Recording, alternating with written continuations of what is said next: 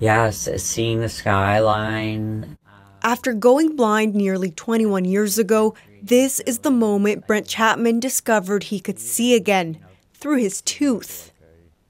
Looks really healthy, looks great. Chapman is one of 3 people who underwent tooth and eye surgery, performed by Dr. Greg Maloney and his team in Vancouver for the first time in Canada.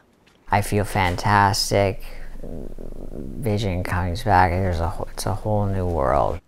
All 3 patients can now see to different degrees.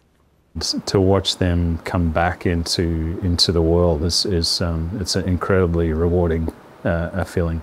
The 2-part surgery, developed in the 1960s, is a last resort for people with severe corneal blindness. It involves removing a patient's tooth, inserting a plastic lens into it, and then stitching the whole thing into the patient's eye socket. Why a tooth? Because they consist of the hardest substances humans produce, making them the ideal casing to bridge the lens, and using part of a patient's own body ensures it won't be rejected. Chapman went blind when he was 13. He's had about 50 procedures done to try and get his vision back.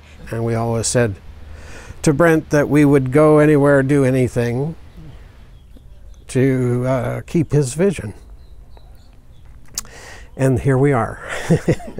Chapman says he's now appreciating the little things. When Dr. Maloney and I made eye contact, we both just burst into tears, and yeah, I hadn't really made eye contact in 20 years. He's looking forward to spending time with family, traveling and working, not taking anything for granted.